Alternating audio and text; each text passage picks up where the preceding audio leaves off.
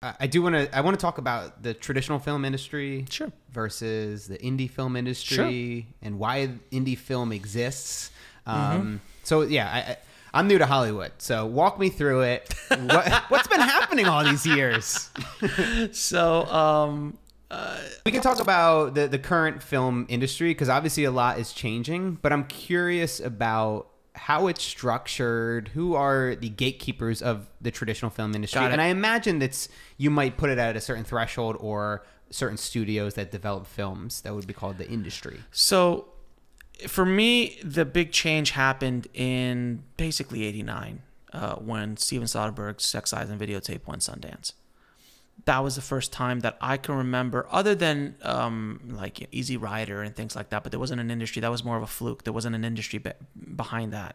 And when I say Easy Rider, Dennis Hopper's movie, he made a movie outside the studio system for like $175,000. About a bunch of hippies running around, doing stuff, and the studios were, they were making Star Wars. Like they had no idea what the hell. I don't think they had made Star Wars yet. Excuse me.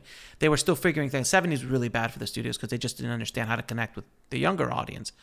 So that's like, what do we do? What do we do? Like, well, these guys are in film school. Let's open the doors to them. And they gave the keys to the inmates, and the inmates started running the asylum. And that's what happened with Scorsese, Spielberg, Coppola, these kind of guys. They were given free range. That moment in time is gone now. But for that moment, that's how they did it. And then when the '90s came into play, that's where independent film as we know it today kind of started, in my opinion, where films like Mariachi, Clerks, She's Gotta Have It, Slacker, all these movies were being done by independent voices outside of the studio system, and they weren't making a lot of money. It's not like they made, a ton of money. Mariachi made like $1.5 million, $2 million. Clerks probably pulled in $1 million or something like that, $1 million or $2 million. These guys weren't making mad money yet, but that was the starting of the industry. And for a while, there was a lot of money in the indie world, money being put in, money putting in, till the crash of '99, then again the crash of 2008, where things really radically changed. After the crash of 2008, the technology started getting so cheap that now anybody can go make a movie, and then the Blair Witch Project came into play in the '90s, which was very instrumental in this whole thing. Paranormal Activity also came in later. The Saw movies, which were studio but still very low budget. These movies all started coming in. People started saying, hey, wait a minute, I could go do this. So the gatekeepers in the traditional world is this. Right now, there's a handful of studios. There's probably like five big studios, and you could argue that Lionsgate's a mini studio. There's a couple of these little mini studios out there. But these guys they're all businesses now. They're not run by filmmakers anymore. They're run by conglomerates. They're monster things. Before, the studios were run by actual filmmakers, by people who were in, that's all their business was.